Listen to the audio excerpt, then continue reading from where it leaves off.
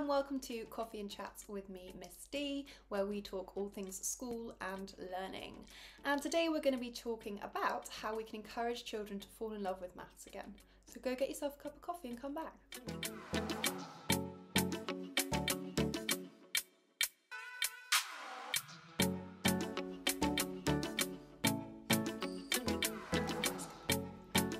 It can be so frustrating when your child doesn't engage with maths. They're being set all this home learning and they're just refusing to show any kind of interest in it. And it might, best case scenario, be that they find it boring.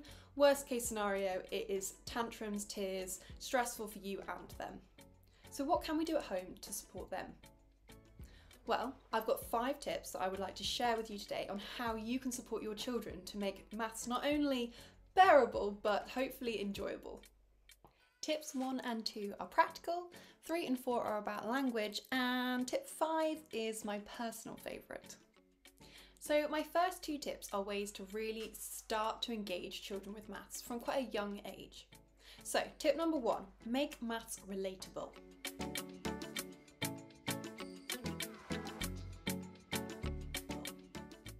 What does this mean? Well, the great thing about maths is that it is out there in everyday life. On the streets, in the park, at home, when you're baking, maths is everywhere. So point it out to them. You can measure them. How much have they grown in a year? Count animals on long drives. You can try and make patterns out of blocks and Lego. Maths doesn't always need to be about calculations. A lot of this involves reasoning and problem solving, which are key skills in maths.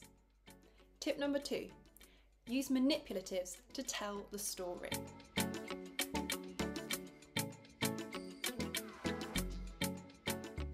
Give your child items that they can physically manipulate with their hands to tell that maths story. If they're learning about division, give them pasta to share into equal groups. If they're doing fractions, get them to help you cut up that pizza into equal parts. Using their hands to physically manipulate those objects helps them to tell that story and really engages the children and gets them to take ownership of their own learning. Get them to tell that narrative. What is going on with those pieces of pasta? Where are they going? How many people are they being shared between? How many are there in each group?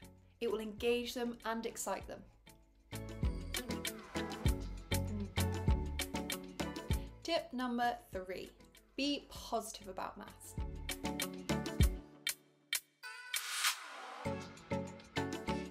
Now, this might sound really obvious, but it is such an easy pitfall to fall down, especially when you've got your own hang-ups from when maybe you were at school or you were a kid learning maths. It's really easy to say things like, oh, I'm rubbish at maths, or I hated maths when I was at school. But this is actually really not very helpful. And it just gives your child that green card to think, well, and I don't need to be good at maths either. I don't need to put the effort in. Instead of saying, yeah, I don't like maths either, you could try saying something like, I sometimes find maths difficult too, but that's how I know I'm learning. This acknowledges their struggle without giving it the power to take over. We want to build resilience in our children so that when they come up to a difficult problem, they don't just give up, but they see it as part of the learning process. If you model positive behaviours towards maths and just learning in general, they will start to mimic these and they will do them too.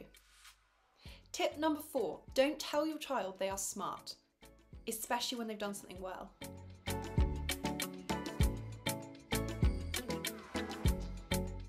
Now that might seem really counterintuitive, but hear me out. This is what you're actually telling your child when you tell them that they are smart.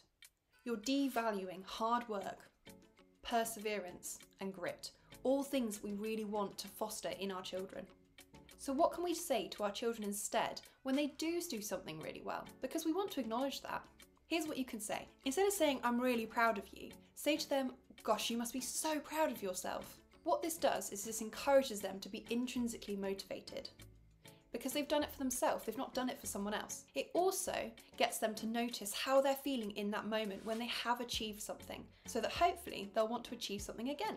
My final tip is one that's really personal to me and the one that I feel has made the most difference in myself, but also my students that I work with. So tip number 5, take away the time pressure.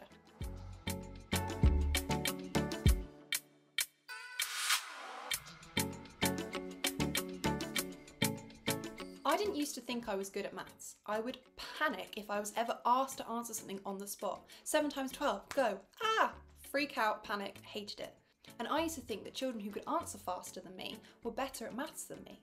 This is just such a huge misconception. Answering mental maths calculations like that, while very impressive, is such a small part of what maths is really about. Maths is about exploring, reasoning, problem solving. So take away that time pressure and you'll be amazed at how confident your child will become. So, to summarise, make maths relatable, give your children manipulatives, stay positive about maths, don't tell your children that they're smart, even if you really want to, and finally, take away that time pressure. I hope that was helpful. As you've got this far, please like and subscribe. Bye for now.